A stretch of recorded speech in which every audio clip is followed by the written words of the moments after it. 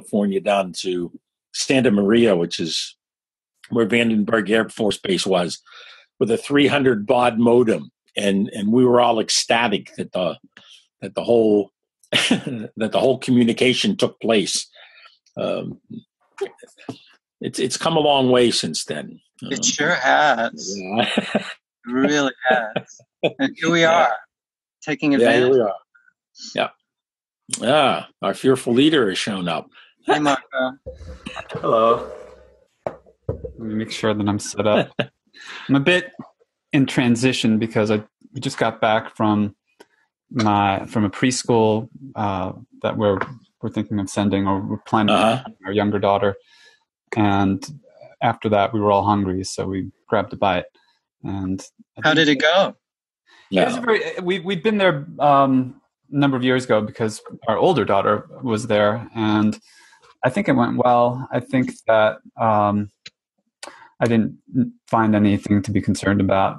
They seem to have things under control and have their research and evidence-based approaches, and seem to be attentive and attuned to the children as well. So I think it'll work out there. It was good for our older daughter. Even though we're homeschooling her now, we sent her to preschool there and kindergarten. So she got one foot in that world. So she's joining the consensus reality. Well, we'll see about that. I don't know. My grandson goes to a daycare here and not far from us. And it's a whole other reality. I don't know if it's consensus or not. But it's its own little world. I can assure you that. But he likes it. Cool. TJ. Hello, everybody. Hey, TJ. How are you? Good. How are you? Good. It's always good to hear. Yeah. Did you leave work early to join us? No, I'm on vacation this week. Oh, awesome. Yeah. So I'll be here Thursday too, I hope. That's Vacation. Boy. Vacation. Imagine that. What the heck is that? Right? That's one of the things I miss about not working, not getting vacation. Probably busier now than ever, right? I am. I have absolutely zero time. This is the whole thing.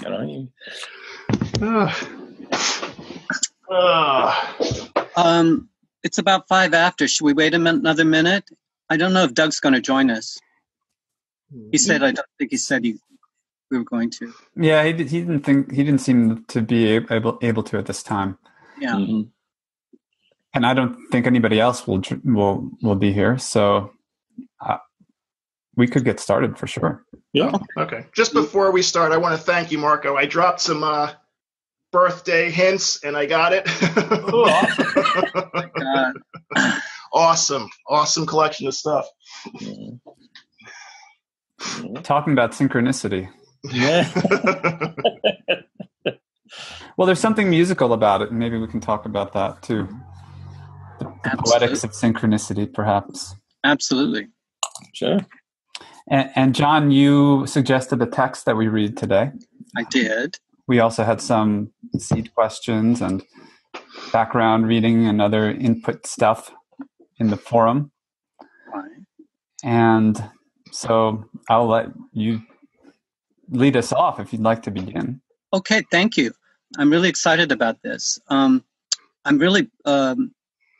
been going through lots of different books and, extracting certain anecdotes and stories. And I posted that article by Eric Weiss about definitions for synchronicity, and how perplexing it is for us moderns to deal with something that emerged out of the magical. And I also reviewed the dialogue with Garfield and Carrie Welch. And she said something, listening to it again, more things popped out. She said, she talks about pink noise and how pink noise produces order and disorder. And so that's what I would like to do. I would like to create some pink noise. She also talks about each person lives in their own reality. And then there's the consensus reality. But that's not the reality they live in. I thought that was very interesting, listening to that again. And we've all shared it and we've discussed it somewhat. So I want to elaborate a little bit on some of these themes. And I want to share a few anecdotes, gleaned from the vast literature. And I wanted to actually do some modeling to work on our individual maps of time. And that would be structured. I would ask a few questions from each of you. And then we could create a map. Each of you can create a map of time. And then hopefully we can reflect a little bit on a possible meta map. This is very ambitious, and it is an experiment. I've never quite done anything like this before. But I think it might be of use to us as we are exploring synchronicity and serendipity and finding new definitions. I think we need to also have an experiential component to all of this. Doug posted something about, he asked about, are there any updates for Jung's model or upgrades for Jung's model? And that's what I'm hoping we'll do today. I hope we can upgrade. So I'll start off with just make a few remarks and some anecdotes about what synchronicity could be or what serendipity is. And then we can do like an open frame, have a free-for-all. And, each of you can express whatever you want to about this topic. And then maybe we can have that structured part I mentioned where we work on an actual map, do some actual modeling. Take about 20 minutes. I think there are 3 of us on this call besides myself. And so I think it would take about 20, 25 minutes. And then we could spend the rest of the call doing a free-for-all again, reflecting upon this experience. So are you guys all with me? Works for me. Okay. Thank you for your attention. I just wanted to start with, this is from Alan Combs and Mark Holland's book, Synchronicity. Mm-hmm. And I think all of you, since you're all scholars here, would relate to this concept that author Kessler came up with called the library angel. An excellent example of the angel at work was reported to Kessler in 1972 by Dame Rebecca West, who was researching a specific episode that took place during the Nuremberg war crime trials. And this is a quote from Rebecca West. I looked up the trials in the library and was horrified to find they published in a form almost useless to the researcher. They are abstracts and are cataloged under arbitrary headings. After hours of search, I went along the line of shelves to an assistant librarian and said, I can't find it. There's no clue. It may be in any of these volumes. I put my hand on one volume and took it out and carelessly looked at it. It was not only the right volume, but I had opened it at the right page. I think that's extremely amusing. I think, Ed, you were talking about this experience, quite common to you. Mm-hmm. I also wanted to, another quotation, another anecdote from another interesting book called Extraordinary Knowing. This is by Elizabeth Lloyd Mayer. Science, Skepticism, and the Inexplicable Powers of the Mind. She was a psychotherapist, and she had a lot of interesting clients. And this is a description that one of her clients had. I know things, and it mystifies me how I know them. Sometimes it terrifies me. It starts with getting a good read on things. I'm intuitive, but lots of people are intuitive. It didn't get really scary until I was in graduate school. I was in my 3rd year of PhD work. I had a good fellowship. My professors thought well of me. I had an area for dissertation that built on the work of one professor, someone I liked a lot, very smart, but very gruff. He was teaching a seminar. One day, he'd given us a problem to work out, very complicated. I took it down like everyone else. Then I said the answer, just said it, the right answer, to 4 decimal places. It just came to me. It just seemed natural to say it. It was a disaster. The professor swore I must have stolen his notes. That was crazy. There was no way I could have gotten those notes. But it was just as crazy that I came up with the answer. After that, he wouldn't work with me anymore. The other students stopped trusting me. It got so bad I had to find another university where I could do my dissertation research. I've been moving ever since. I get afraid people might start attacking me for things that I shouldn't know. Now I move before things blow up. What happens is I'll suddenly know something. Like I'll know an experiment won't work. Or I'll know some data analysis is faulty. The more I let on what I know, the more obvious it gets that I don't have any basis for knowing. It's just an idea that comes to me, but I know. I can't tell how powerful the sensation is. Maybe you know what it's like. It's spooky. It scares me. I want to be normal. So, I want to be normal. I think everyone wants to be normal. I think we have a kind of deep fear about being too weird or too deviant for the consensus reality, so we have to keep it in check. But as we've been discussing this mental deficient phase and looking at Gebser and the integral, whatever that could be, and this ability to harmonize these brain waves, the EEG, I think Carrie was mapping across from the Gebser's model to the EEG. I think that's very suggestive of how we might start playing around with models for serendipity and synchronicity, what these odd kinds of, so Jung talks about an acausal connecting principle. But as Eric Weiss says in that essay, that's not very satisfying. It sort of sounds good, but it pretty much says nothing at all. It's a tricky way for the modern mind to sort of obfuscate what these kinds of experiences could possibly come from. So I'm open to any feedback. There are a few more stories that I think might be of use. But I'm also interested in what you guys are coming up with. One more quote. Also, I've been using synchronicity and serendipity almost synonymously. I've been oscillating back and forth on these two concepts. I think there are slight differences, and I think maybe we'll elaborate on what those differences could be. But I think Taleb, I think that's his name, Nassim Taleb Khaleb, who wrote The Black Swan. He speaks about serendipity a lot. It's sort of accidental learning, but some of that learning isn't necessarily accidental.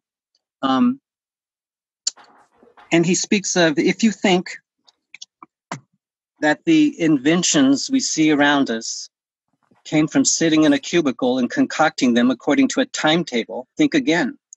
Almost everything of the moment is the product of serendipity.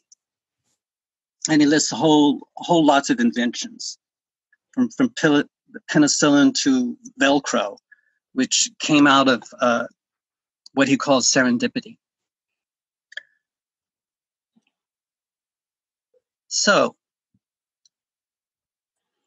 who wants to start first? I just want to open this up to have like a free for what do you call it, Ed? It's not a free for all, but brainstorm. All over the place. We can go all over.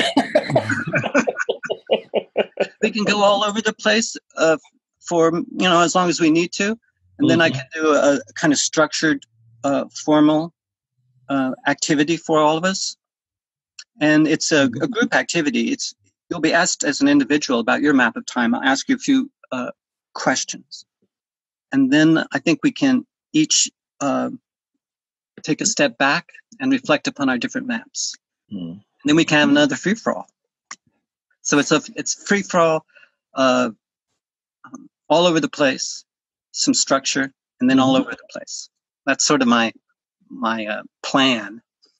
We'll see what happens, and hopefully at the end of the our call today, we can update ourselves, and I would be delighted if some serendipitous learnings happened in this session today.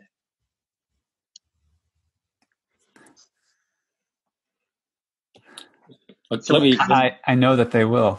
Yeah. They always do, don't they? Yeah. Yeah. Can I say something here right off the bat? One of the things that struck me about when I first started reading Eric's paper here, as you all know, I have a problem with modernity and postmodernity, and I don't know what else I all have a problem with. But it took me a while to realize that he wasn't talking to me when he was writing this. And I always read this as if the whoever's writing it is speaking to me. And then I realized, well, he's not speaking to me because I don't have this view of the world that he's cautioning us about at the beginning, this modern view that is so absolutely at base materialistic that it doesn't allow for these other things. I come from a very different, my history's been much different than that, and so I don't see the world that way. And once I realized that, I said, "Oh, okay, well, this is fine," because it's like you said in your second antidote. You can say things and do things. I mean, my antidote's about books falling off of shelves in bookstores. I know what it's like to instill fear in your co-conversationalists.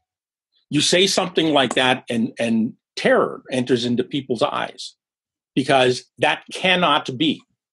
You're making this up. This is just a story. Well, of course it's a story, but I'm not making it up. See, my whole feeling is that good stories you can't make up.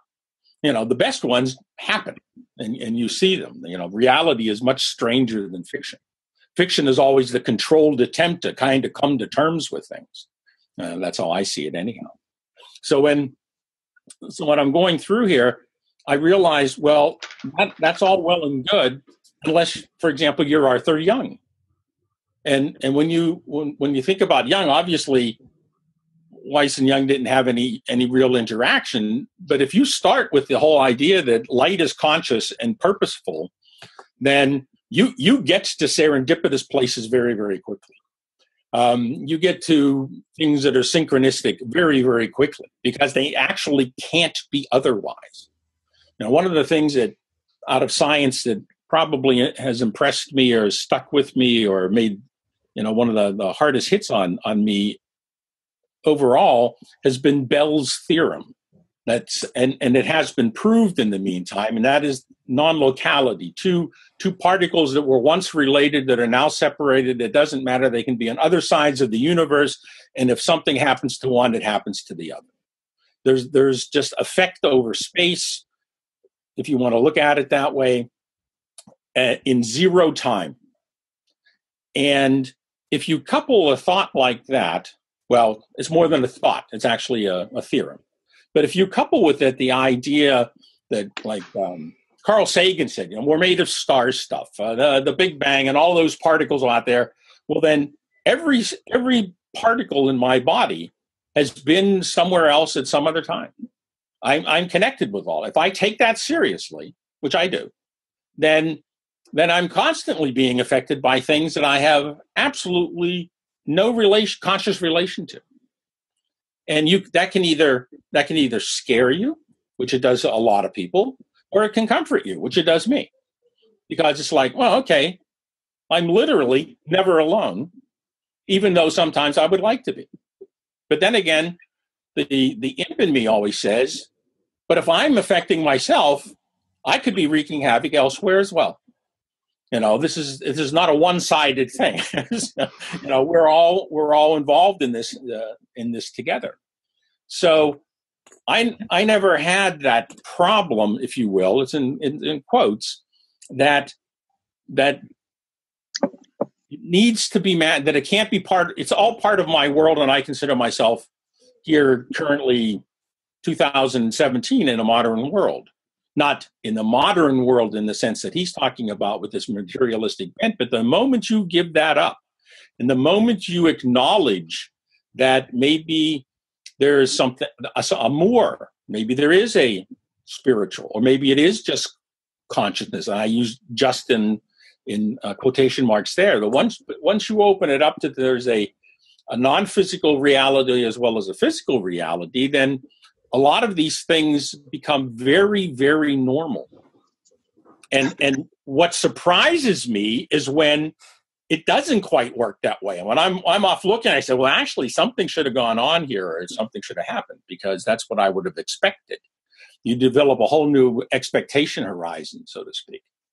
And that was the thing that struck me that towards the end, it was like, well, okay, but even in a physicist's view of the world, Jung's, for example, all of this is very normal, which is why Jung was not part of the mainstream, our everyday, well-accepted, orthodox scientific community. And he was also looked at as askance and kept at a distance. But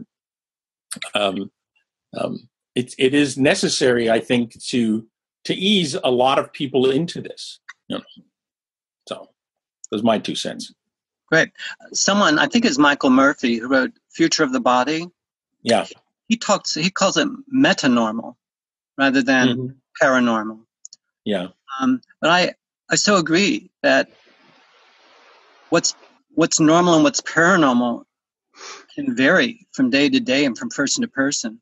And that what we may be calling paranormal now might be the new normal if enough people had those kinds of experiences and naturalized them or made them palatable or had some sort of cognitive framework. Then they could probably expect to use them in a creative way. So thank you for that, Ed. I just want to make one more comment because I think Doug mentioned something about, he sent I think Waking Life, a little from Waking Life, which is a movie I really enjoyed about a postmodern couple.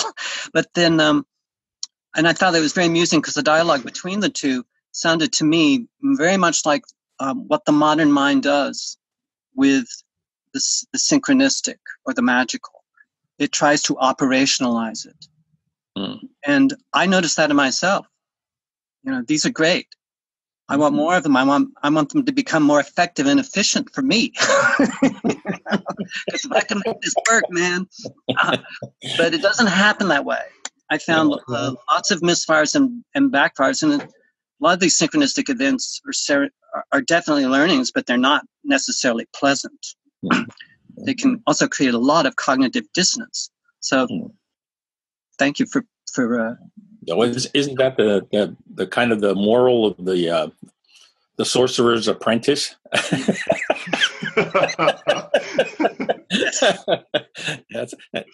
I'm an absolute Disney disliker, but I like that one. That's another cultural metaphor we can mark: the Sorcerer's Apprentice. Yeah, Sorcerer's Apprentice. I went in the macro-social approach, of course.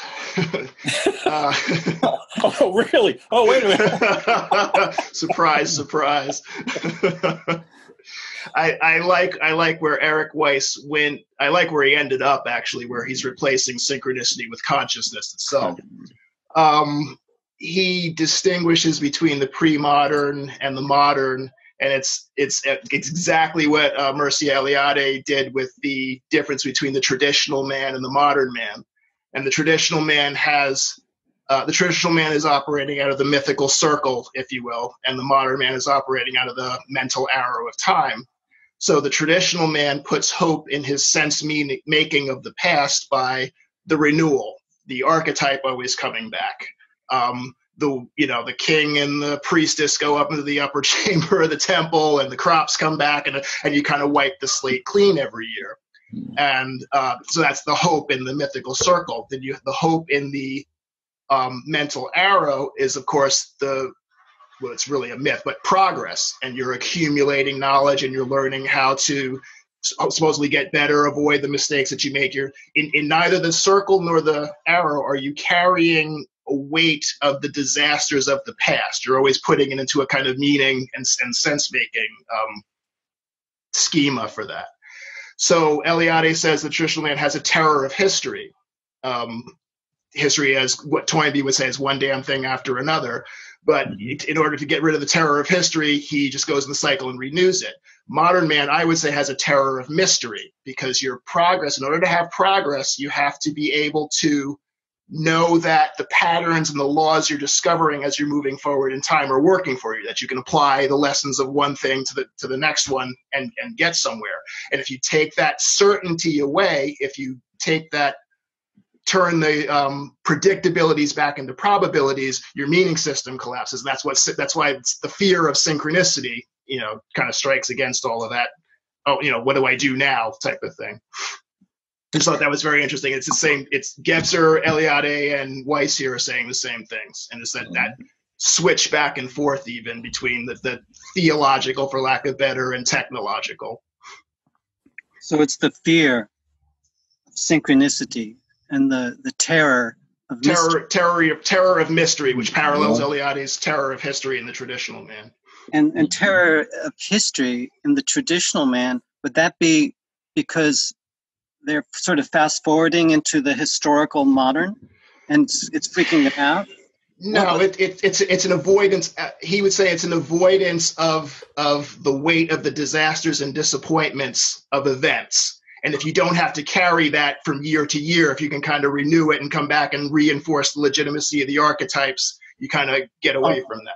I got you. Yeah. I misread you. I see what you're talking about. No, sorry. Yeah. Thank you. So TJ, you described a circle, the mythical circle, an arrow, the arrow of time, the arrow of progress, the mythical circle corresponding to what Gebser would call the mythic structure of consciousness, the modern arrow of time corresponding to what he would call the mental. What's beyond that? That's the very interesting question that I've been kicking around. I just read a article online about it wasn't Collingwood's stuff, but it was somebody who was writing an essay about R.G. Collingwood as a philosopher. I think he wrote The Idea of History.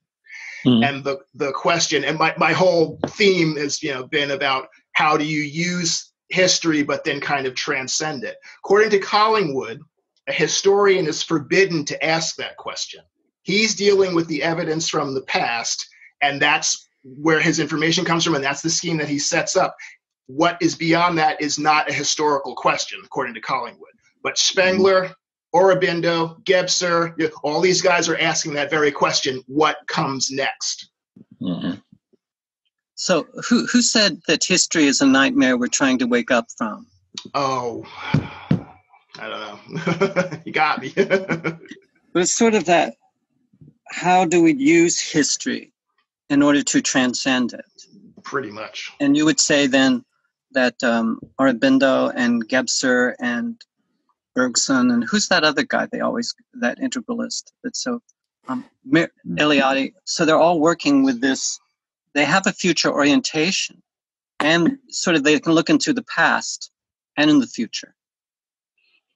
Sort of at the same time, I'm looking at Arthur Koestler wrote a book called Janus, talked about the Janus-faced God who can look into the future and the past at the same time. Yeah, I think that's another interesting metaphor. That. But it's consciousness. It's consciousness students who are doing that. It's not historians. Historians are history. History is a very mental structure thing. And Gebser points it out, of course, the most directly, but it's kind of a theme in all of these readings. History is for a people who have discovered chronology and causation and the need to arrange things in that spatial time grid, the need to spatialize time. Before that, you have, again, the myths, the archetypes. And before that, in the magical consciousness structure, you're not dealing with past, present, future, or time like that. So you don't even need a sense of history in that sense.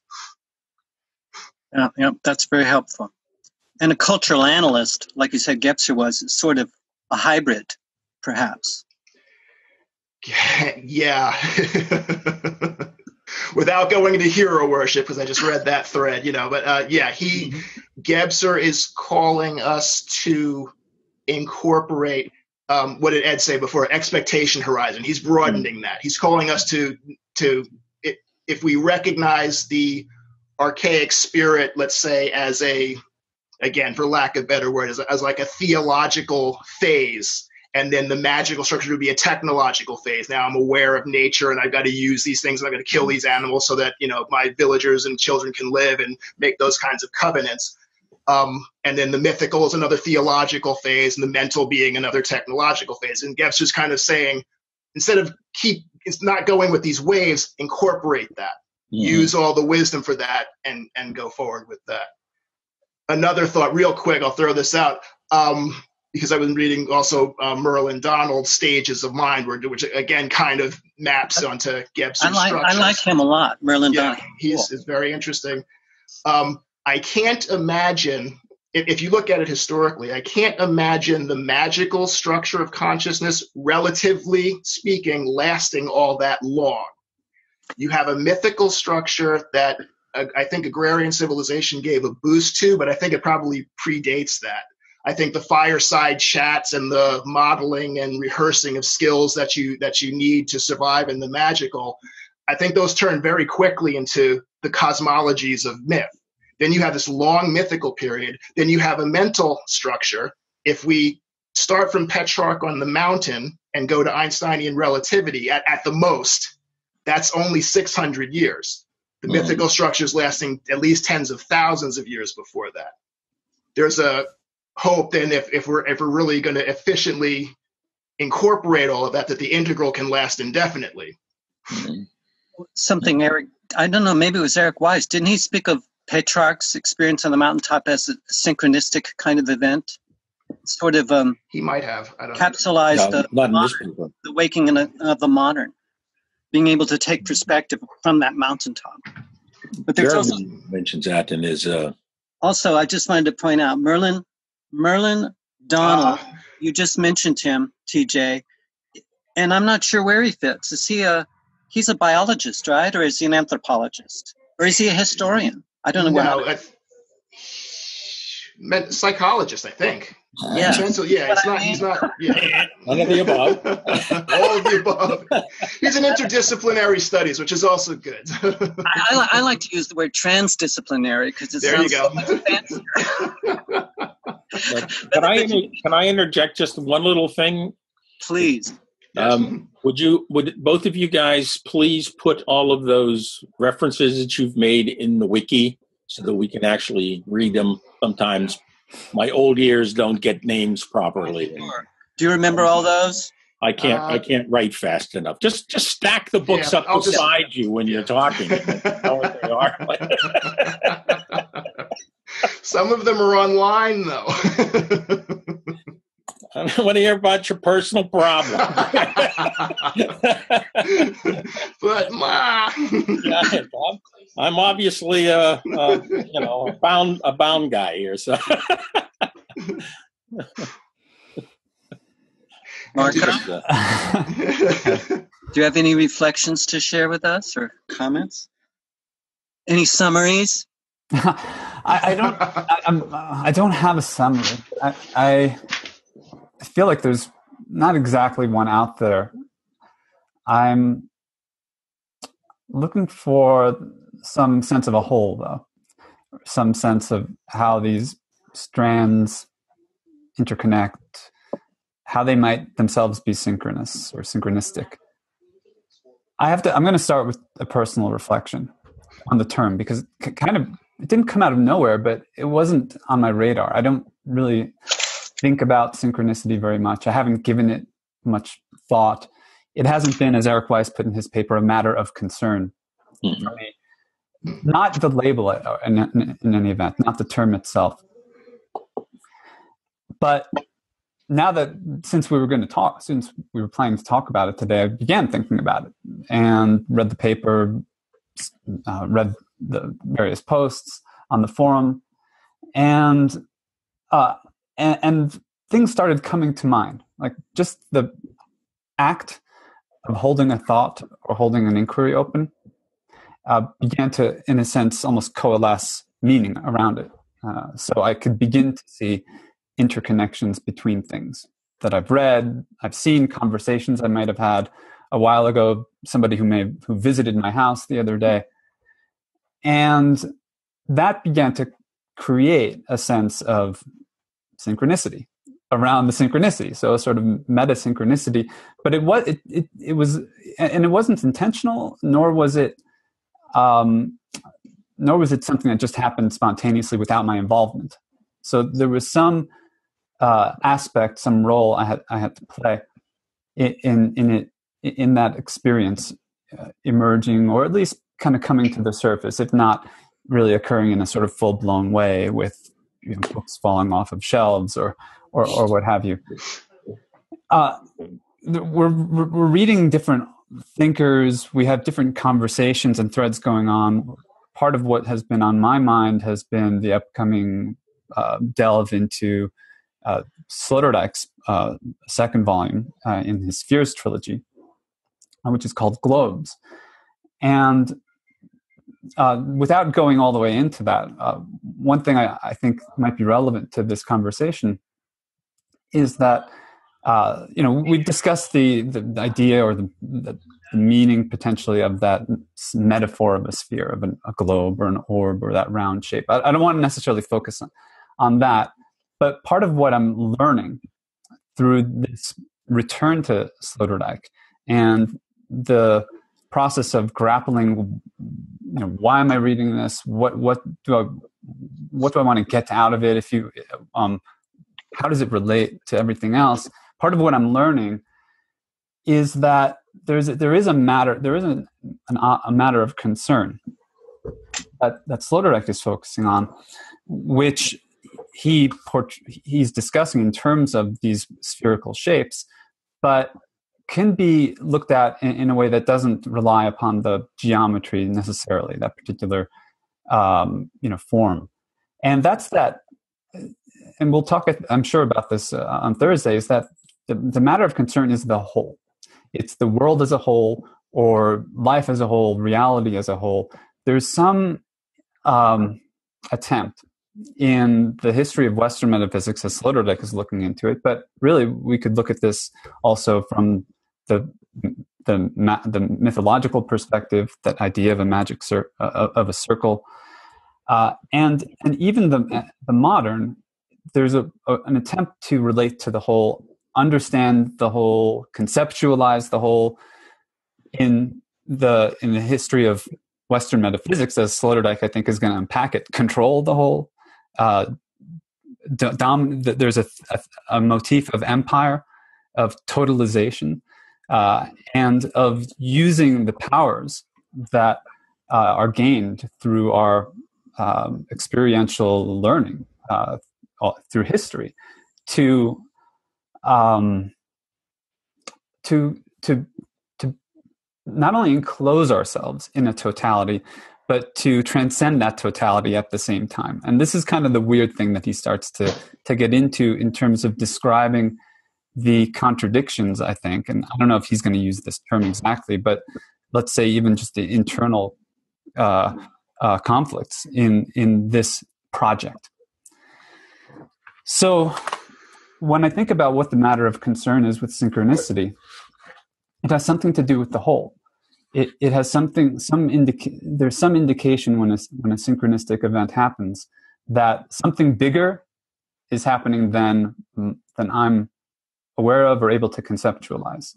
Something bigger is making sense that transcends my horizon, my context of conception or understanding. And that's part of, I think, what might be so terrifying to the purely mental mind, or the conventional mind, or consensus reality mind, at least relative to our. I think that's space. Exact. I think it's exact because it either reinforces that worldview or it threatens it. Mm-hmm. So that sense that there's a horizon beyond your worldview is incredibly threatening, particularly if that worldview is really wrapped up with your own sense of survival. Mm-hmm. And so the way that we think the whole is important, and I think that the notion that we use a particular spatial metaphor or temporal metaphors, and that these are not just ways that we kind of describe them theoretically after the fact, but they're constitutive in some way of our experience of the phenomena. Text message. That's something to pay attention to, because that's not like I think I've been saying on the forum, or have been trying to, like, that's not representational. We're not just standing back as subjects creating a map of reality, the object, to better use it, but we're looking in the space prior to that conceptualization at the thing itself. And so the thing itself is, I think, what is the matter of concern, and how we understand that thing. We can call it consciousness. We can call it reality. There may discourses around that point of coalescence. I think that's where synchronicity it sort of comes into the picture. And I want to say one more thing about it. I said at the outset that synchronicity itself has not been a matter of concern, but rather the whole is a matter of concern. And I want to propose maybe a way of understanding synchronicity that would maybe sort of include the mythological sense of some kind of beings or some kind of forces, intelligences beyond our own that are conspiring to organize reality in a certain way. Beyond then also the modern denial of realities that are outside of its global geometric, mathematical, scientific worldview, and ask whether or not we could look at synchronicity as something that's very normal, that's happening all the time, like it's happening in an atom, it's happening in social organization, it's happening in our brains, it's happening in certainly cultural productions, art, music, scientific discoveries. I mean, there always has to be some coming together of entities, patterns into greater wholes. So if it's happening all the time, but then we have these special experiences where it seems to happen in a way that transcends what we understand to be normal, what if that's just an aspect of a larger reality, a more whole reality, a higher level holon, to use Kessler's term, which Wilbur also picks up on, that we're getting a glimpse into.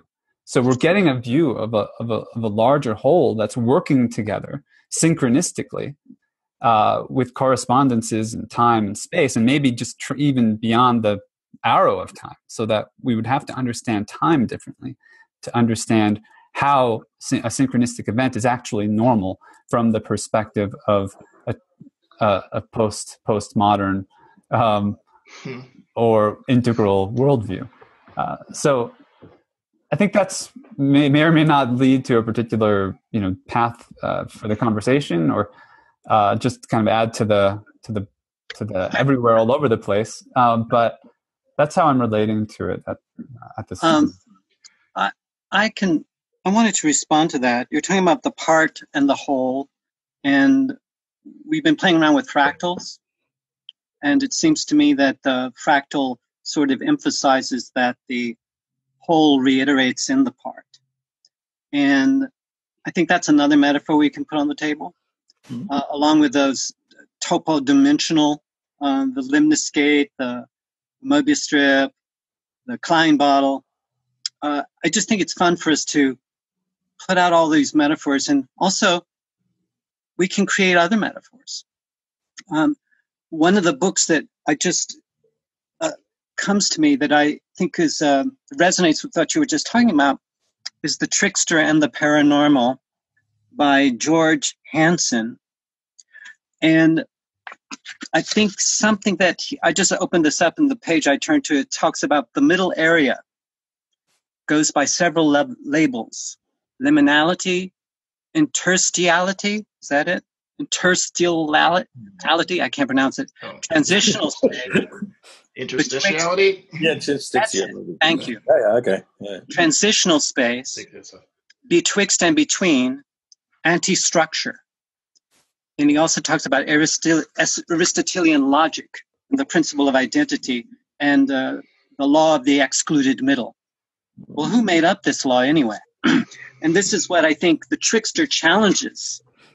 Is it really upsets the apple cart. And something that you said, Ed, last week, something about there's the evolutionary, the developmental, and there's also the phasal. Mm-hmm. I thought that phasal part was very interesting, and like fractilic, if mm-hmm. that's a word. And I think what Carrie Welch is saying, you make this. If we get finer and finer granularity, mm-hmm. Then we start to tap into the timelessness, and what's before time is timelessness, and it's that oscillation. I think that it's in those in betweens that usually that's where we find these synchronistic events often appear, these anomalies. And this was really interesting for me, and I'm encouraged because if it's okay with you guys, it's we're almost an hour into this call. Mm-hmm. If I could switch gears a little bit and put on my modeler's cap, I would like to start working with gathering some data from you guys. This is for my big ultimate research project, qualitative research. I'm very attracted to grounded action theory. There's a problem in your community, and you're a member of that community. You can gather high quality data that isn't ad hoc or arbitrary, and that we can use that data to ground our theory. And this is very important to me. I probably repeated myself way too many times about how important it is to ground this stuff. So anyway, I'd like to proceed further, unless there's some more comments out there that haven't been articulated yet that you want to toss in. How does everyone feel? That's fine with me, John. Just one small note. Sure. Marco was talking about the whole, and every time you even remotely tap into it, there's this numinous experience. You realize that there's something that's so much bigger than me that it is very intimidating. And if you do that temporarily, that wholeness becomes infinity. And there's a very interesting book on mathematicians that make that their focus of study, and almost all of them go insane. Yeah, Cantor. Yeah, Cantor. Yeah. He's a classic example of this. I'll take that out, stick it up on the. Godel starved himself. Yeah. They all just lose it. Is this a warning? Well, it points to the importance of filters. But go ahead. Yes. Exactly. So there is something very real about that. There is something very existential about that. There's something very serious about that. And as long as we're always aware. And I think that's why I think Marco's point is so well taken. Synchronicity does have to do with that whole. It's a little glimpse of something huge that's beyond it that I don't really necessarily want to deal with right now. This is, we're talking about something that's much bigger than just fits into our head. This is why, and I think this is true of all people. Anybody that has a very strong belief system, fundamentalist Christians, will always tell you about God's thinking. If they ever even came close to intuiting what God might be, their heads would explode, because it doesn't fit in there. You can't get it in your skull. And it becomes and that is the other side of a lot of tales that are told in that direction that we might read in places and things like that. But it's a very real thing. It's a very serious thing, and I think that's something we all need to always be aware of. That we may have a lot of fun gallivanting out towards the edge to see what's over there, but there's a lot of people that aren't necessarily going to come holding hands with us as we skip up to the abyss. That's the difference Cantor said between absolute infinity and actual infinity. Infinity, yeah, among other things. More than one infinity out there. Yeah. Yes. I'll have to dig that out. So I'll put that on the list too. Fascinating. I just, before we start this process, I think it'll be like 5 minutes each person, and the total would be about 20 minutes. And I think it's really, in this kind of process, there's something useful about listening to another person's process. And I've done this with Ed and Marco. We've had several sessions using clean language. I don't think, TJ, I've inquired about certain processes online a little bit. Right. But this will be like doing it live, which is a challenge for me because I have the benefit of verbal and nonverbal because I can see you guys. And so I want to ask you if you have any question for me about this process before we begin. I do, John. So would the desired outcome be to come to some kind of meta model of time drawing from our individual models of time? Is that what you're looking to? I don't think I'm gonna ask you for a desired outcome, but if you have one, that's cool. I could. Would you like me to do that? I mean, I was asking if that was yours. Mm-hmm. I'm very interested in, well, first of all, the issue, which is clarifying synchronicity. And what could that be for us? That would be, and what I would like for the group would be a very rich learning experience that will be of use and delight to you. And that's what I want for myself as well. So I know what I want. I want a really rich learning experience, and I want each of you to have a rich learning experience. And I believe modeling is a way of creating the conditions whereby that can happen. And I believe serendipity and synchronicity are often accompanying or these rich learning experiences. So getting clearer and also accepting how fuzzy it all is of great interest to me. And I also believe our civilization, Gandhi, I think, said, someone said, what do you think about civilization? And he said, I think it's a good idea. So I don't think we've quite arrived yet at civilization. But I think if we do, it will be because there were enough people who cared enough about these shared communal events like ours that could stimulate these serendipities, so we can go into the crack in the cosmic egg, and we can come back and reorient ourselves in a consensus reality and share something that's useful. I know I'm not wanting to get too caught up in the hero with 1,000 faces, because I know that a lot of feminists are very suspicious of the hero's journey. But I still want a hero's journey. There's a part of me that's still into that. So is there anything else anyone wants to ask me about this process before we begin? Okay. I'm good. Ed, ready? Okay.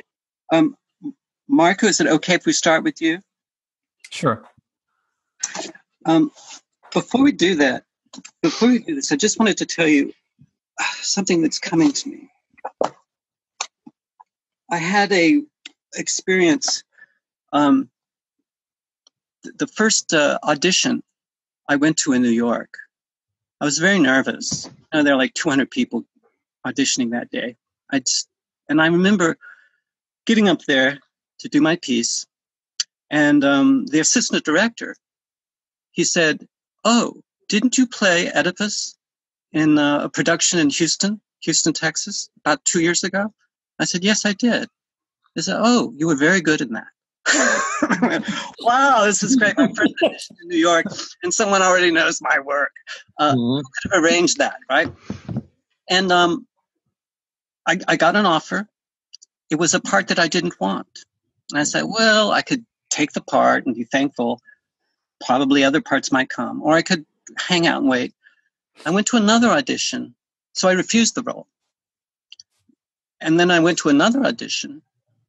And there was a young woman, an actress, who she wanted to go in front of me because she was in trouble with another director and she needed to hurry this up. You know? So I said, oh, sure, go ahead. She went ahead of me. And then I did my audition and I won that role. It wasn't the role I wanted, but I got it, a good one. And that later I got to talk to the director and we were hanging out, having cocktails after the cast party, whatever. And she said, and we were talking about my audition. She says, well, your audition was pretty good, but that's not why I hired you. And I said, why did you hire me then? She said, because you were so nice to that bitch. And I thought, wow, if I thought I was really hot stuff, and I just realized I was just a nice brother gentleman, you know. Synchronicity meets chivalry. Yeah. So it's like these synchronistic events happen, but they don't tell you what to do with them. You still have to figure it out. Here's a sign. Now what do I do with it? But I got the part of Horatio. Forgive me for being a little too long-winded here and a little too theatrical, but I have to quote Hamlet. I didn't get to play Hamlet, but I played a great role, Horatio, who's Hamlet's best friend, and is a very beloved character in that play because everyone sort of identifies with Horatio. He's like a really nice guy who doesn't talk too much, but he's very devoted and loyal. And I think there's this, and playing this on stage was such a remarkable experience because he has a lot of good lines. But I just want to read this brief passage at the end of the play, right before Hamlet walks into a big trap, and there's a conspiracy to kill him. And he's on his way to this experience, and the audience is alerted to the conspiracy. They know what's being planned. And right before this event, he says,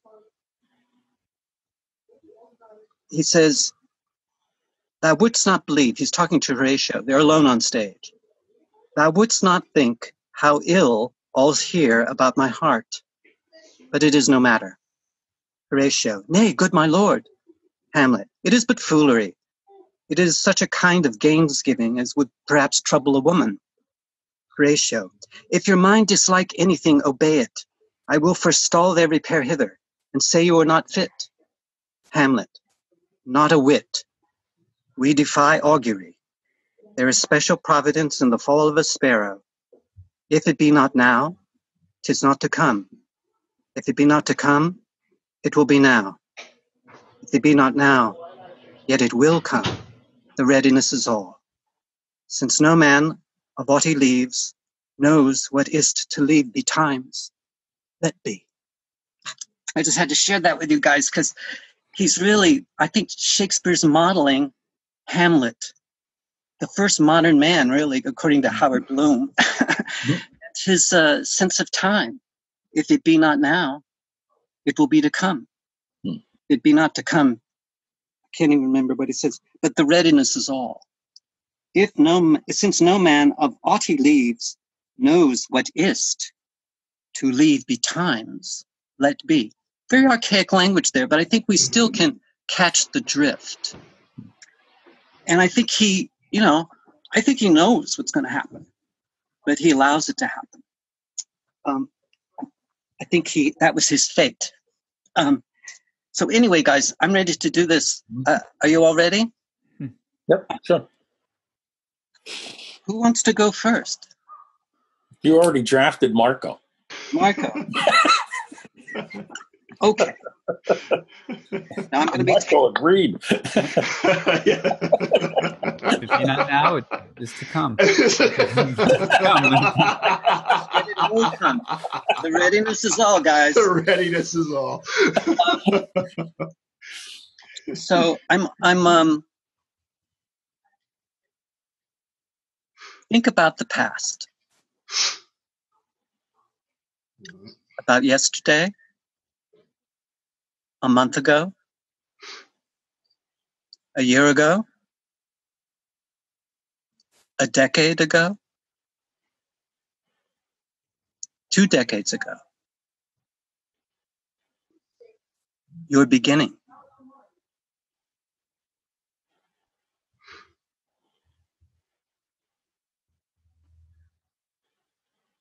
If you can point to that past, point to it. Whereabouts is that past? I can't point to it, John. Would you like me to keep to? If you can't do that, does it have a size or a shape? Not exactly.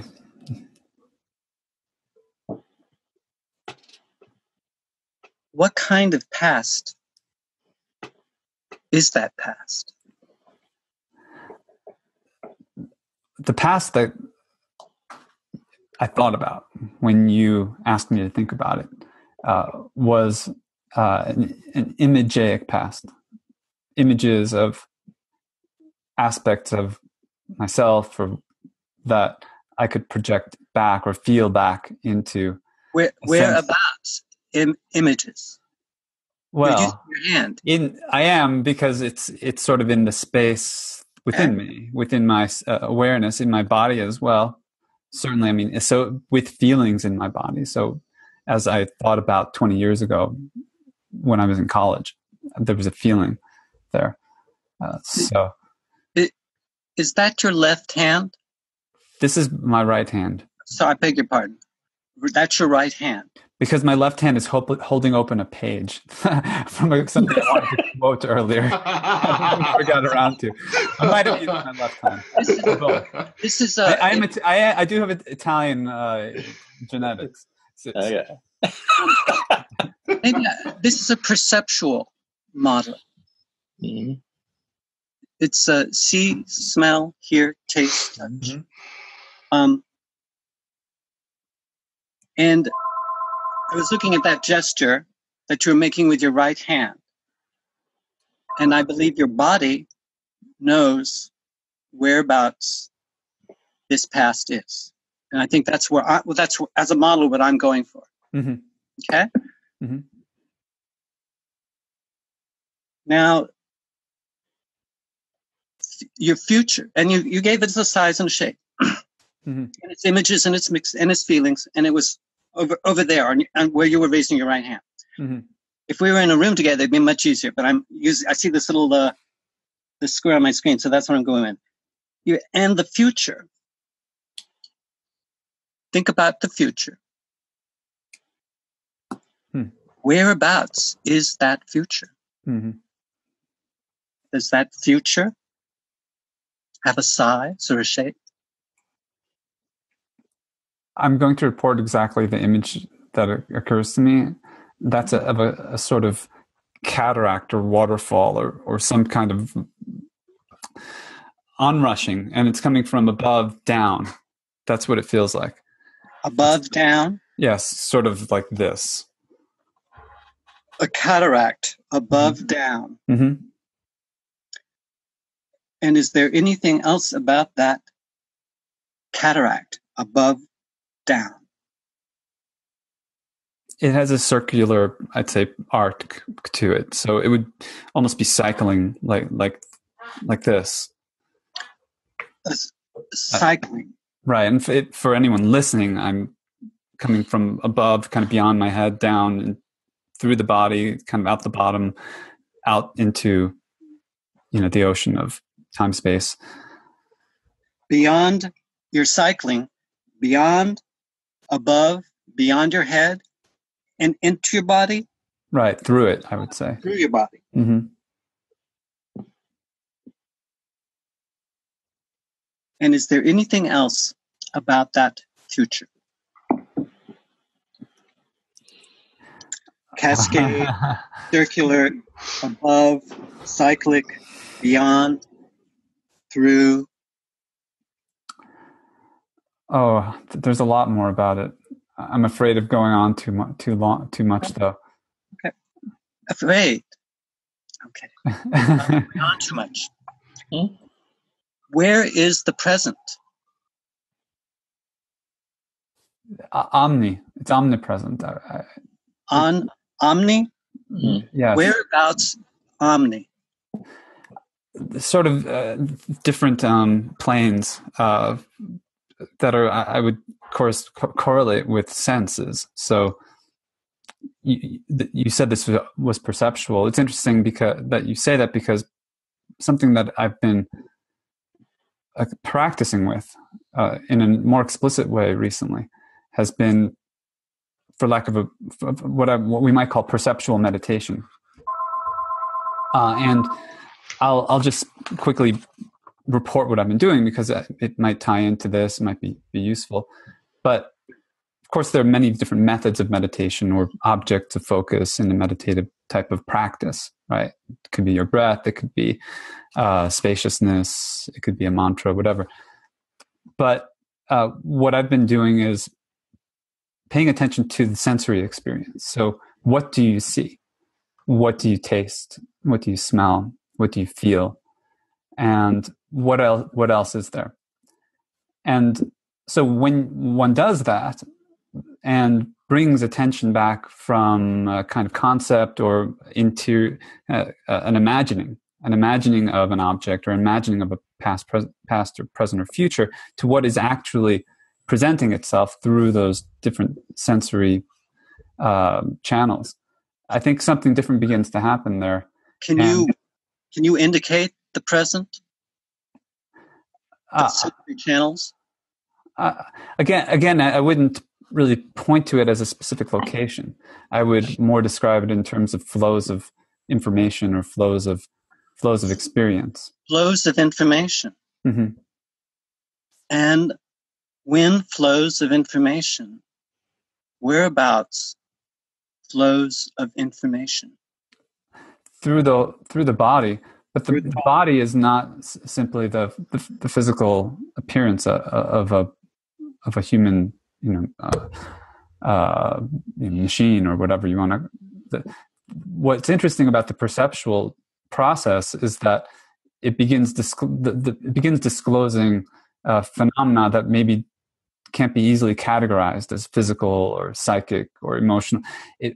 Phenomena are coalescences of multiple input streams, multiple information channels, you could say. So anything you experience has multi-dimensions to it that, if you open the perceptual lenses, allows for a richer object or a richer experience. And flows through the body. Mm-hmm. A richer experience and sensory lenses. And when flows through the body, whereabouts flows through the body? I'm moving my hands around in a sort of spiral all around, because that's where I sense it. And part of what I'm trying to practice is sensing beyond my body, beyond my perceived body. Okay. And that's okay. Great. Can we pause? Sure. Can we pause there? Mm-hmm. That was great. I want you to take paper and make a map of past, present, future in a way that makes sense to you. Mm-hmm. Okay. Okay. Mm-hmm. Thank you very much. I hope this demonstration sort of, sometimes it's kind of messy, and sometimes there's concepts and percepts and something that's in between concept and percept, as I believe we observed in Marco and I as we were trying to model his model of the world, his map of time. So I'm inviting this kind of open-ended questions about your language, okay? And I thank you for your patience. And while Mark is doing his map, since you've all gotten a little bit of taste of this, would someone like to go next? Okay. Okay. TJ. Okay. Yeah. Think about your past. Think about a month ago, a decade ago, Mm-hmm. 2 decades ago, Keep going. to your beginning. And I'm sure for you, you could go beyond the beginning, but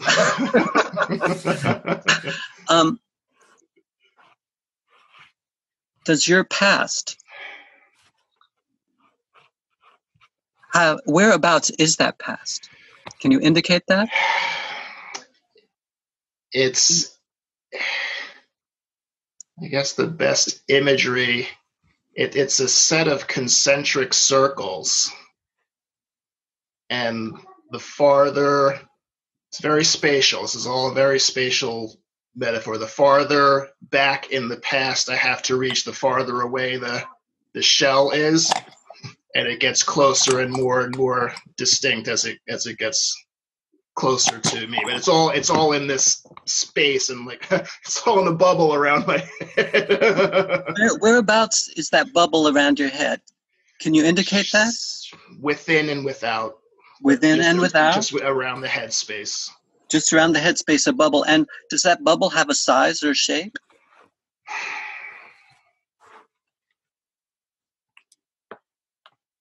Size, a disc of like ripples on the surface of a pond, but size, not really a size, just more the shape and the wave of it. A disc on the ripples of a pond, a wave? On the surface of a pond. And is there anything else about that wave? To anticipate kind of where we've been, it's centered on the present. So it travels with me. It travels with you. Yeah. And then images of Doppler shifting and all the rest of it, but yeah. And the future. I'm sorry. Go ahead. Okay. Think about the future. Does that future have a size or a shape? Always in motion is the future. Motion? What kind of motion? The future, curiously enough, is like it's not Marco's above downward cataract. It's more like an expanding vortex forward. Expanding vortex forward.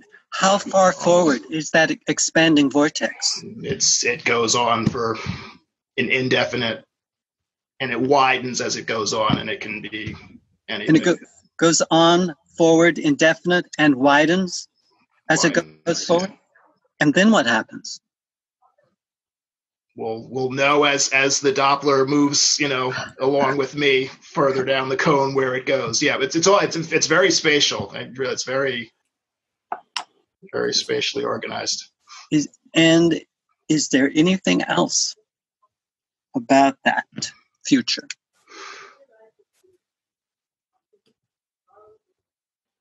Yeah, just wide enough to remain a set of intriguing possibilities. Okay, thank you. The present. Think about the present. And whereabouts is the present? The present is located right behind my forehead, between my eyes. And that's the center of all of this swirling and moving and, And behind the eyes? Right between the eyes, between the eyes? Yeah, behind my forehead. And the center of all the swirling. Mm-hmm. And does that center behind the eyes, the center of all that swirling, have a size or a shape? It's a point. And because it's a point, and because kind of past and future meet up in it, it has 0 dimensions itself, but it's there. a point and past and future meet up? Mm-hmm. And when a point and past and future meet up, is there anything else about that present? Other than just moving with me in that location. You know? Moving with you Yeah. in that location. Moving with me. I move it, you know, it's a connection there. Connection there. Is this a good time to pause? Yeah, I guess so, yeah. Would you be so kind as to take a paper and make a map of past, present, future in a way that makes sense to you? Okay? Sure. And thank you very much. Thank you. And, you know, we could go on for hours, really. There's so much material here that each of you are offering me. And because of the time constraints here, I have to sort of constrain myself because my curiosity makes me want to go even deeper. So I apologize. So I'm having to organize my time here. Okay. Here we go. Ed. Yes, sir. So you've already had a chance to see our colleagues here explore their maps of the time. Are you ready to go? Sure. Great. Think about the past.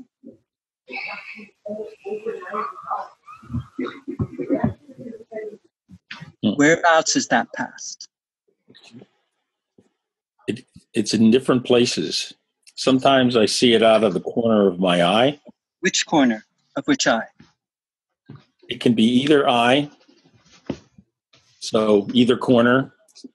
Sometimes it's in front of me or behind me. Sometimes, I'll use the metaphor, sometimes the past sneaks up on me from behind. Sometimes it confronts me head on. And then again, sometimes it's merely a peripheral apparition of sorts. In a corner of your eye, either eye,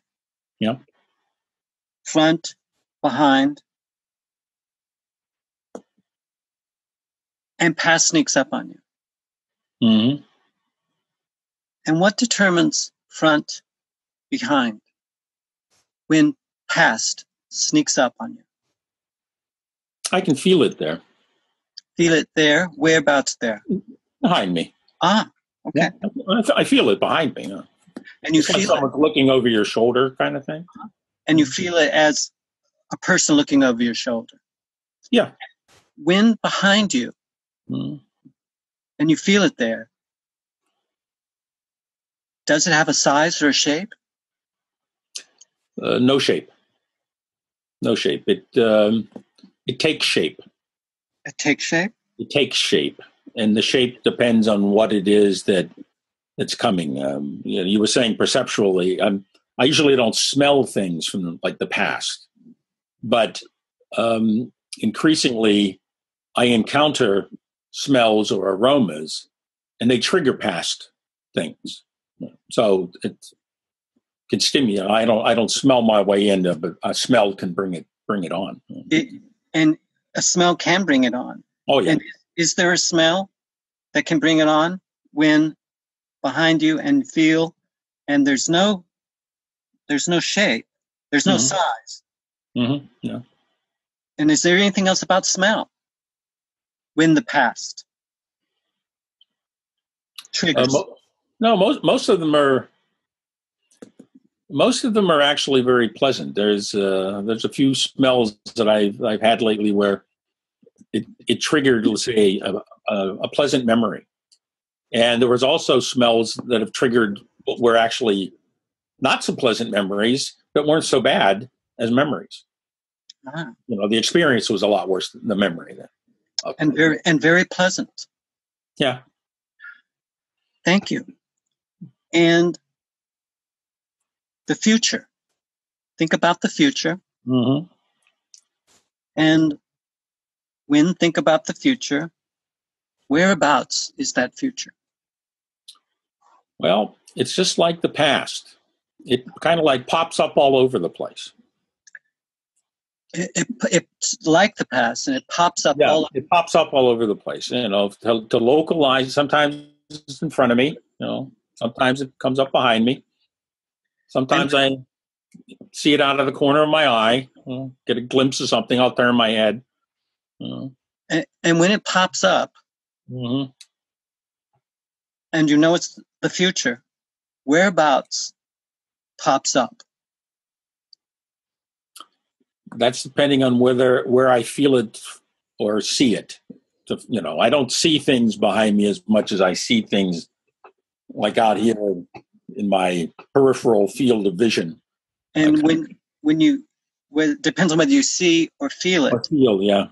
And when you see or feel it, and it pops up, and it's in front of you, Mm-hmm. does that have a size or a shape? No, it's again that it takes shape.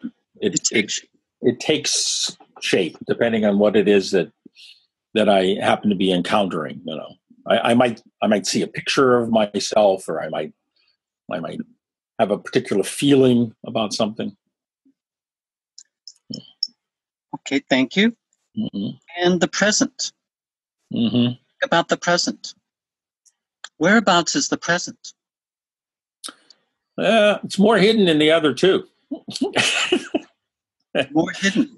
Yeah. I kind of wake up to it more than I sense it. And I realize, well, I'm here doing this right now, and it's happens a lot when I'm cooking. Oh. I realize I'm standing at the stove and I'm making lunch, we just had Thanksgiving. I had to do Thanksgiving. I do Thanksgiving dinner all by myself for the 10 people that are there. And that's a very present moment for me, for example. And when present, Mm-hmm. is there anything else about that present? It's very enlivening. Very enlivening. Enlivening, yeah. That's the word. And because it's got all of it, it's got sights, it's got smells, there's sounds, there's things clapping, people are running in and out looking for stuff and asking questions. It's a very dynamic kind of present, that one. Okay, thank you. Mm-hmm. And take a paper. Okay. Make a map of past, present, future in a way that makes sense to you. Okie dokie. Thank you. Thank you. So is it okay if you look at your map, Marco? Can you share that with us? How is everybody? Is everyone you're relaxed and alert and everything? Okay. A rich learning experience. It is. This is good. Yeah, about this movie. Well, I'm not obviously a visual artist. A lot better than me. Better than me. I'll try to describe various circles. So there's a sort of human figure in the middle, maybe a meditator. So you see the head, body, and the kind of circle around where the legs would be, and then you see the currents coming through from above down and from below up, and these other cycles kind of more circling the entity, but almost gyroscopically, if you would imagine that. Spherically, perhaps, would be another way of looking at it, but not a simple sphere, a complex sphere with multiple channels within it, or currents that are circumnavigating it. Some of this may be influenced by my recent reading, but I've divided the paper up into past, present, and future, with the present in the middle, and really the band covering the body. So everything happening in the body is present oriented. I put the future above, and that's corresponding to what I described earlier as the cascade or the current coming down.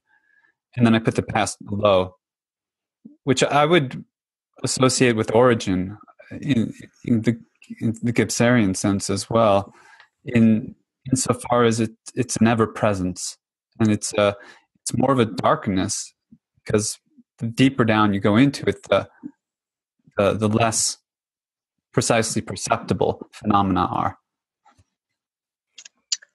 And currents and multiple channels, and future above, present in the middle, past below. Mm-hmm. and darkness. Mm-hmm. And with all of that, what are you most drawn to? Well, I'm drawn to the circulation because you don't see it on the paper, but if you were to extend these lines outwards, they would all circle around and come back. And so that's what I'm exploring, is how exactly that works. And, how is it that time is not just a linear back, middle and forward type of experience, but is one that recurs and cycles and also has some emergent quality to it, because this sense of an emergence, the sense of a blossoming or of a unfolding, a revelation, that is part of the experience, I believe, and not just that I believe. That's part of what I'm experiencing. And emergence and blossoming and unfolding and revelation. Mm-hmm. And then what happens? That's a good question. That's a great question. That's I think part of what is so enticing about the process is that there is a indeterminacy to what emerges. It's not predictable in a rationalistic manner. It's a surprise. It's meant to be a surprise. If we knew what it was, then there wouldn't be a point necessarily to the experience. Is it okay if we pause? Mm-hmm. Thank you very much. Let's see, who goes in? TJ? And we're all going to look at everyone's map, and then we're going to open it up to a what do you call it? Free-for-all, all over the place sort of summary, okay? Just to let you know what the pace is. So we're at 4:30. Is that okay? Are we over our time? We're over. It doesn't matter.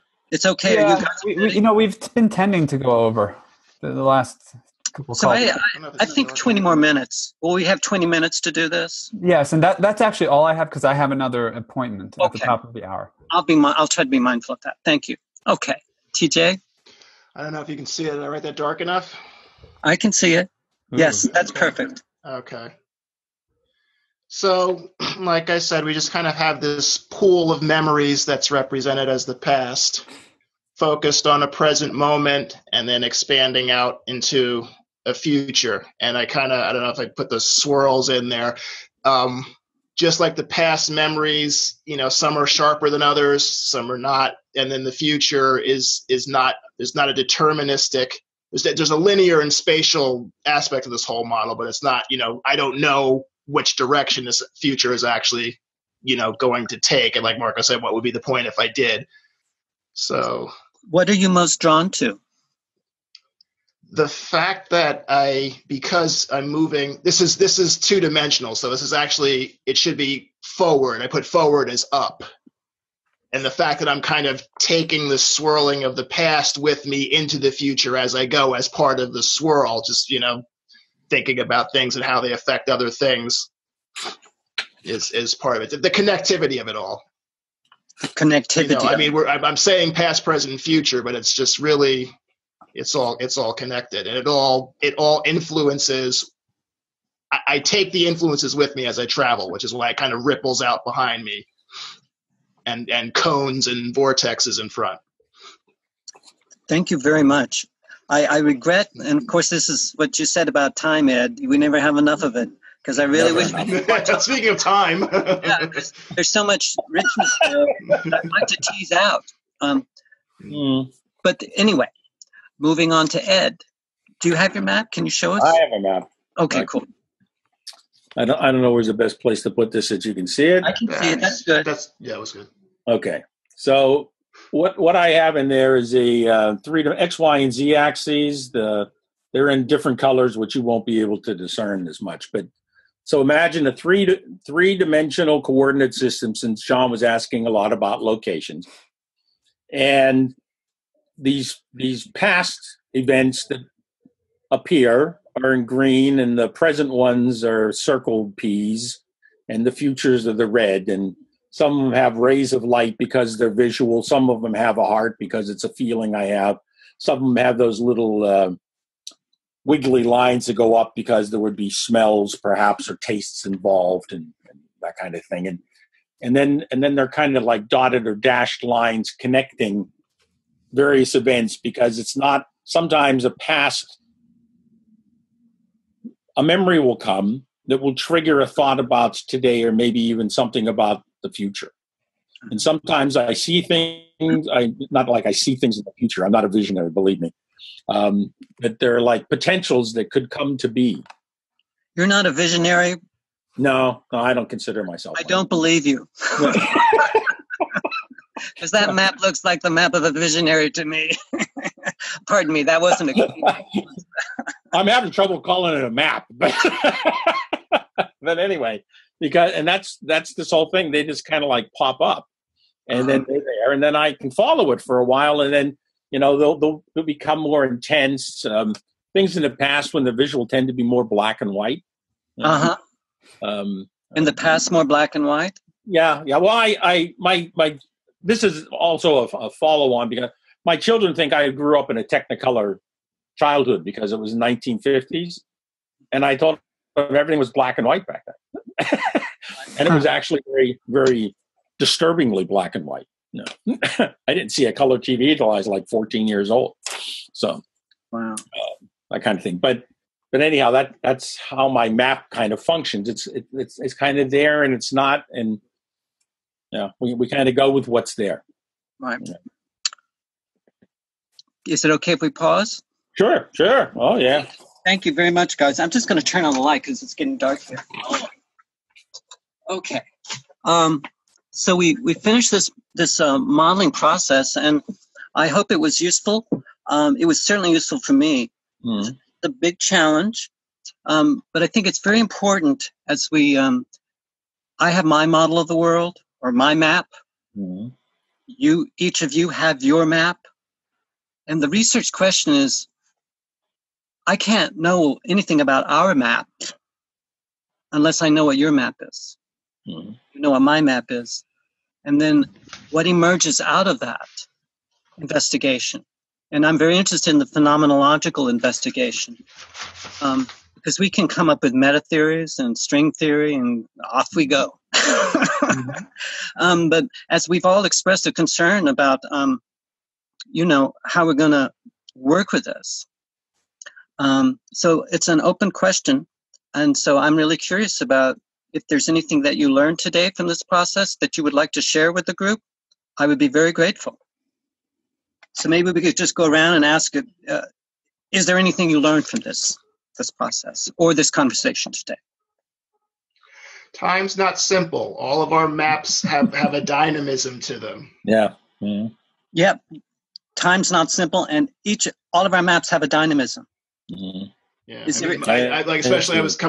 coming from where the historian comes from, and it's real, very linear and arrow, but even that is a swirling mess of all kinds of images and things. A swirling mess.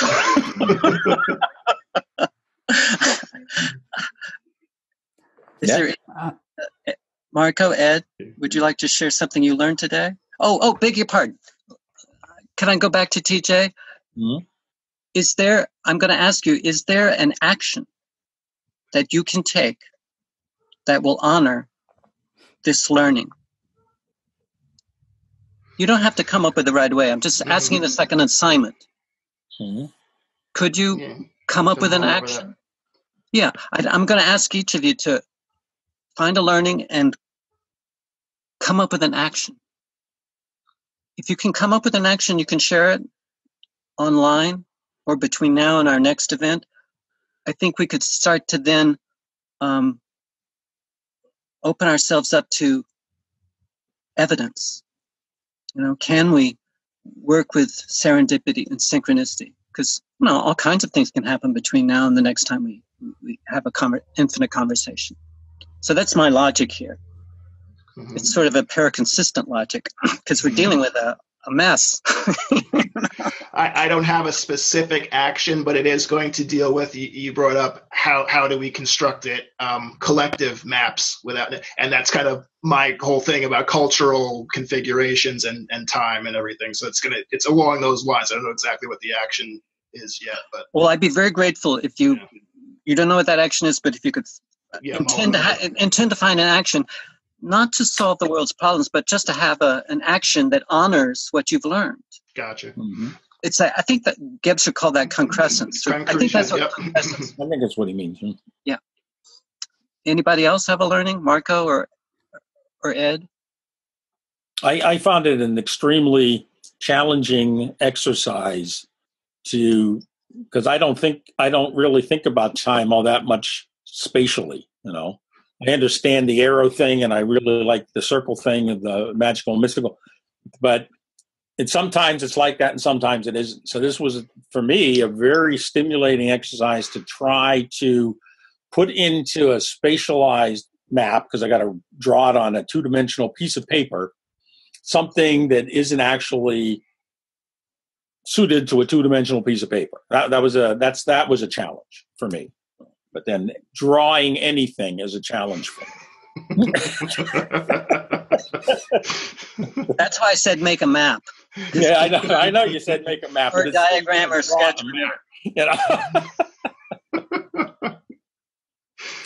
And once again, if you could come up with a learning. Yeah, okay. I wrote that down. I figured you were going to pass that on. I was getting off the hook. Because I'm aware of the time frame here. And I know you have to do something, Marco, so I want to respect you have to run and do that. But if you can come up with something you learned today, would you like to share? Are you asking me? Yeah. Okay. I thought Ed needed to have an action.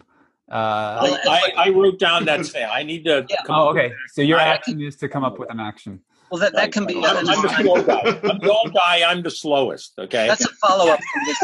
Okay. If you want to participate. Oh man,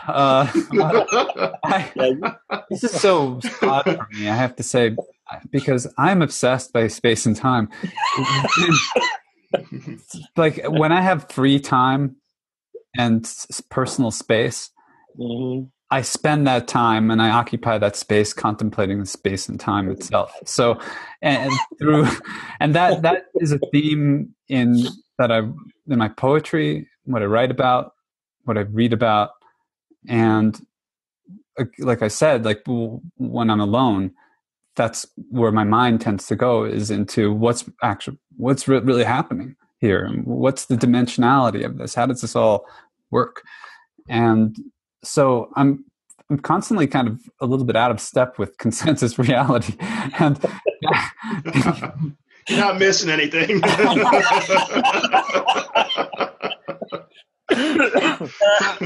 that interplay between sort of what I sense is more true, or how it might be more true, and then what appears to be kind of the way that things work, or the way that things are operationalized.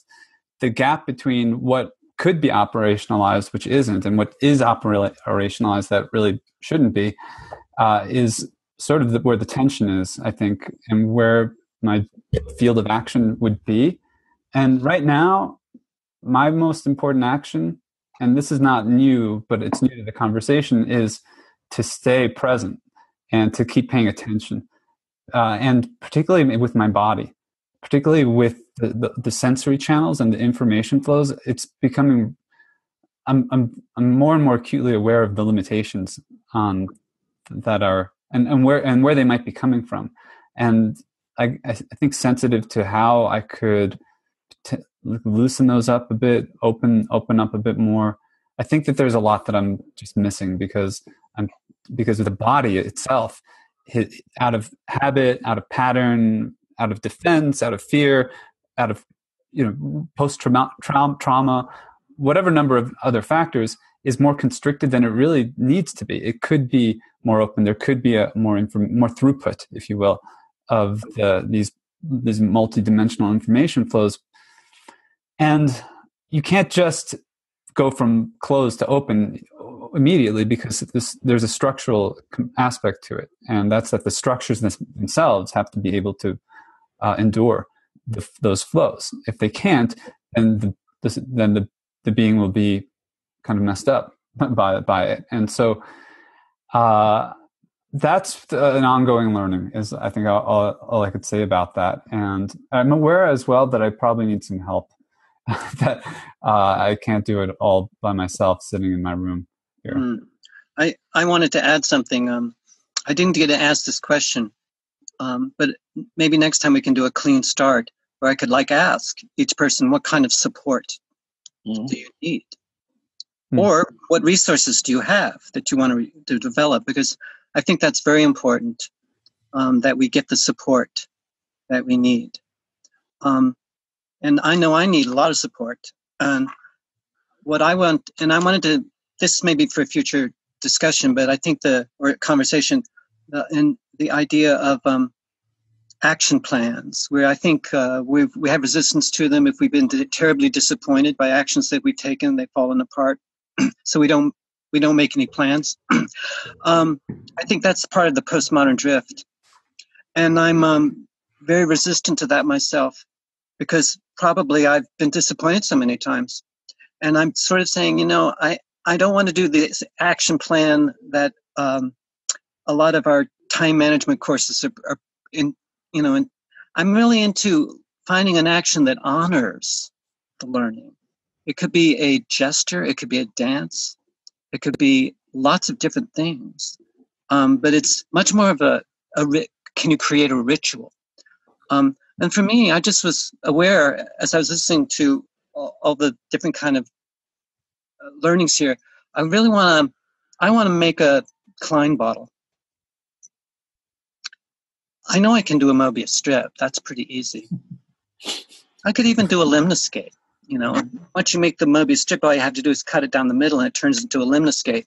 But I think I sort of need to craft to make a Klein bottle. It doesn't even have to be, it could be made out of cardboard. So that's my commitment. That's the action that I want to take that will honor the learning that I've enjoyed today with all of you guys. Deep bows to everybody. Thank you very much. Thank you, John. No, thank you, John. That was a very stimulating experience again. Huh? Yeah. And I'm looking forward to viewing this video when you post it, Marco, because then I can start going to a meta level. Yeah. Because I'm sure there's so much that happened that I was totally missing. All right. Well, I'll post it as soon as I can. All right. Colorado time, of course. Whatever that is. How poor are they that have not patience? Thank you, guys. All right. All right, guys. Take care. Take care. Till next time, huh? Yep.